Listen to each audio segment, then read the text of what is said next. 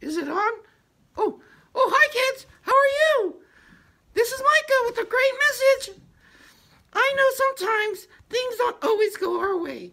Sometimes it's sad, we get lonely, or we get upset. But I'm here to tell you that the Bible says to rejoice. I say rejoice. I say again, rejoice.